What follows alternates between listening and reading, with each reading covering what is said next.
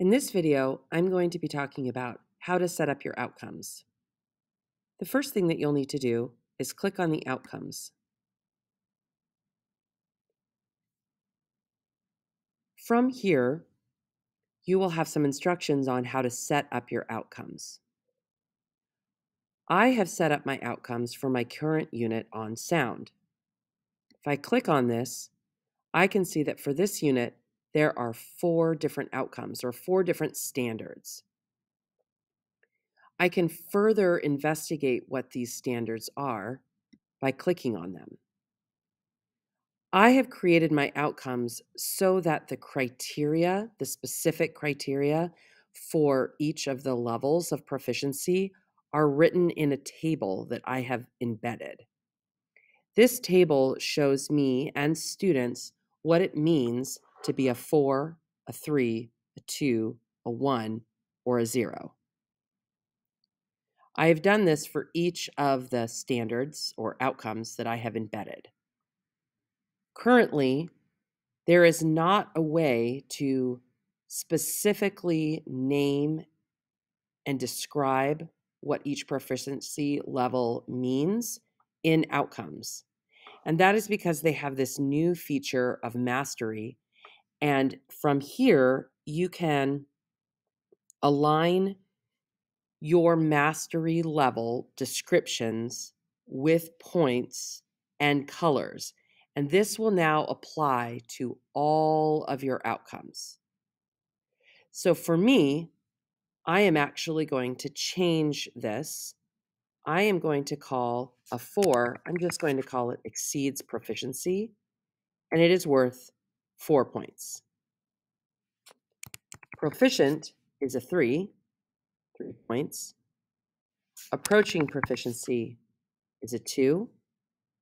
And foundational proficiency is a 1. And finally, no evidence is a 0. I chose to take the numbers off of the front of these descriptions because of how it ends up looking for students when they view the rubric. And now I'm going to hit Save Mastery Scale.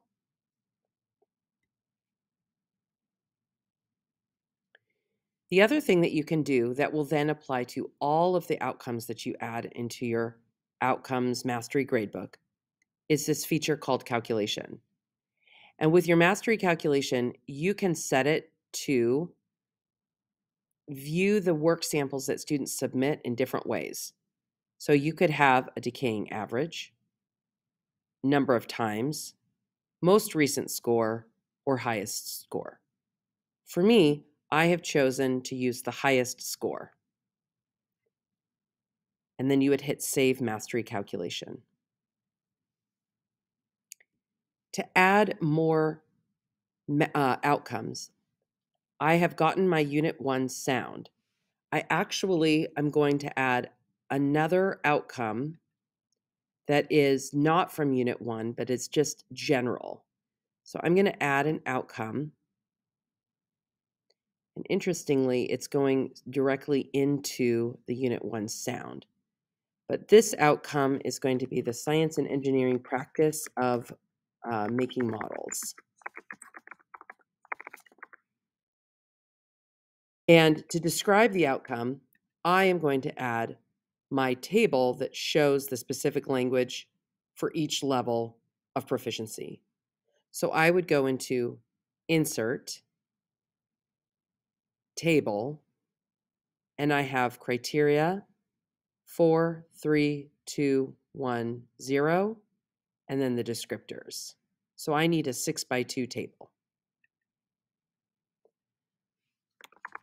And then I simply just need to add the information. I am not going to go all the way through and add all of these pieces, but this is how I do add the information so that students can have access to what each level means. You would come down and hit Save.